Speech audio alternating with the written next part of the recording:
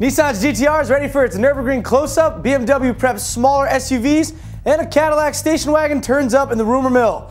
What's up, everybody? I'm Derek D, and you're watching A Fast Lane. That happens to be daily.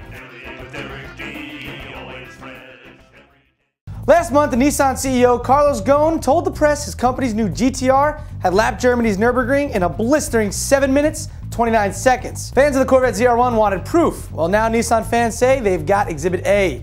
It's a YouTube clip showing Nissan test driver Tokyo Suzuki flogging a Japanese spec GTR on street tires.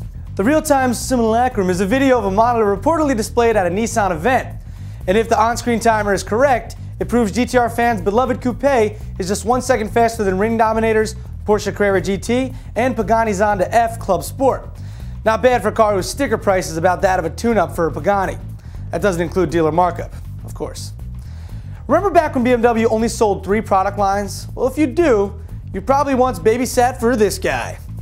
Anyway, Automotive News reports the latest proto models from the rapidly expanding BMW line are on deck for the Paris Auto Show later this year. They're the company's new X1 SUV and a similar model to be sold under the Mini brand. The entry utility vehicles will reportedly fill a need for small, premium soft rotors to face off against the Toyota RAV4 and Hyundai Tucson. The new models will get their engines from the BMW 1 Series and Mini model range, with diesel engines expected for Europe. Automotive News says the X1 will go on sale in late 2009 and the Mini SUV will show up in mid-2010. And if you thought the Ariel Atom was just too heavy, check out this lighter Atom from German tuning shop H&R and Sven Heidfeld, brother of F1 driver Nick. The tweaked Atom gets a new chassis and suspension that's 6 pounds lighter than the series version. That's about the same as a gallon of gas. Not exactly earth-shattering, but H&R says the new chassis improves performance on uneven roadways and copes better with the G-force loads of racetrack driving. And the new suspension allows the driver to adjust stiffness on the fly. No word on price, but we hear Tony Danza has ordered one for high-speed crash testing. Ooh. Next up, a new Caddy wagon, and what's the latest from Death Valley? That's in the internet rumor mill. After this. I thought I was going to say it sooner. The Fast Lane Daily team on assignment. Coming soon, Derek D visits with New York Giant and car customizer Mike Jennings. Fast Lane Daily, always fresh, every day. Hey, Danza? He's like, Angela, Samantha. Oh, rolling. Love Fast Lane Daily? Well, I know I do, as you can tell. Subscribe to us on your favorite internet video provider, whether it be YouTube, VO, iTunes, we're there. So go check it out. Is the SUV dead? Not quite, but Cadillac may be resurrecting the station wagon in the US. Shots of a new CTS wagon showed up on Jalopnik this week.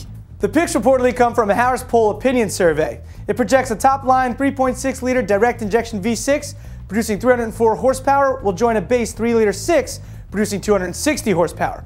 Of course, the wagon is likely still in the theoretical stages, but test pricing is between $37,500 and $42,500. And finally, Fast Lane Daily's Death Valley Strike Team recently brought back shots of the latest test cars appearing on the harsh desert landscape.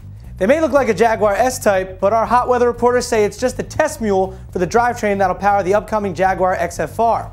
Witnesses say they couldn't hear the distinctive whine of a supercharger like that in the current Jag XKR, but they say the test car sounded much more like the naturally aspirated V8 from an Aston Martin Vantage. We'll hear more from our Death Valley team. Or maybe not.